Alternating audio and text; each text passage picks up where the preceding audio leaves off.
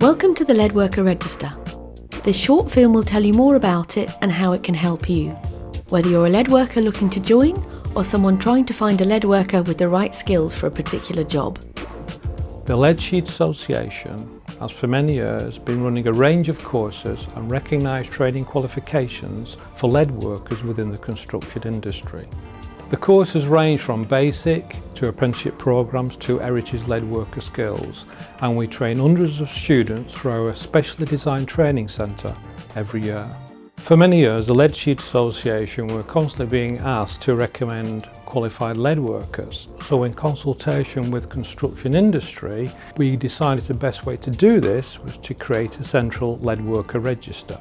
The Leadworker Register works in two ways. Firstly, lead workers who are registered, it recognises their qualifications.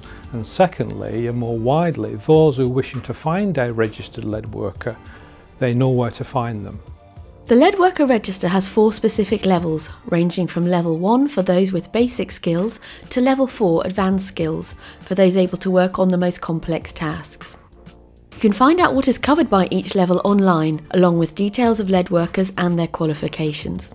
This will help you find the right person for your lead working job, whether it is something straightforward or a more complex and skilled job. If you're thinking about joining the Leadworker Register, the Lead Sheet Association will help assign you to the correct level for your skills and experience, and we will talk this through with you at your time of joining. Obviously, anyone wanting to join the register will need to provide evidence of their qualifications, which will then be verified by the LSA. But if you aren't able to provide evidence of your qualifications, or have a lot of experience but no formal qualifications, that doesn't mean you can't join the register. The LSA can arrange for your skills to be assessed, either at our training centre or on site by one of our tutors. It does involve a fee, but could be worth it in the long run. If you are on the Leadworker Register, it can bring many benefits to you, whether you are self-employed, run a small company or a larger contractor. Here's how it has helped 2 people already on the register. My City and Guilds Leadworker certificate I undertook straight from school at the age of about 17. I completed the first 4 modules, which they've since introduced a 5th, and I'm currently getting up to speed with that. Myself and Crown Leadworks have benefited immensely from the register. We've been getting inquiries from architects, from general builders, from general homeowners that would like anything from a little flat roof canopy over their front door to window trays for their windows, to turrets, to dormers. Pretty much everything you'll find in the Lead Sheet Association manual we've priced thanks to the register. It's really opened doors and really made work a lot more interesting. The register is useful when talking to existing customers or potential customers in the respect of they've got that assurance that you have the ability. You might get builders or tilers that are sort of will have a go, but at least with the register you can direct them to that. They can see that they're getting the skill they require. After winning the Young Leadworker of the Year award, I joined a Leadwork Register so my clients know the skills I have and that my skills and qualifications are recognised by the LSA, and therefore they are there and they know they will have a good job in place. As a self-employed lead worker, they are finding me on the register and they do contact me.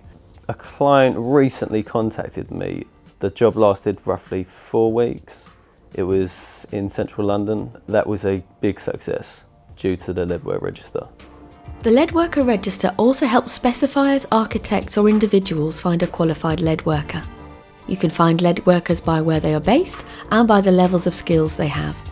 Here is why one architect would always use a registered lead worker.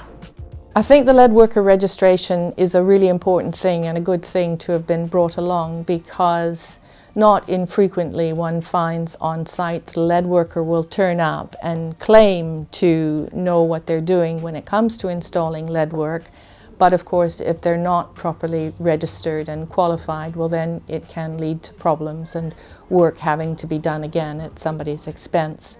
Having been through an experience a couple of years ago where I had lead workers turn up who told me that they would do everything in accordance with Lead Sheet Association requirements. They carried out the work. It turned out that it wasn't done properly, and it turned out that in fact they weren't qualified and they weren't registered. Leadworkers Register consists of named individuals, and therefore when you have somebody on site to actually do your lead work, you're likely, say, to have only 1 or 2 lead workers on a job which isn't of considerable size, and therefore you would be able to find out that each individual who is working on your project is actually qualified to do what he's there to do. The Leadworker Register is administered by the Lead Sheet Association and the Lead Contractors Association on behalf of the Lead and Hard Metals Roof Training Group.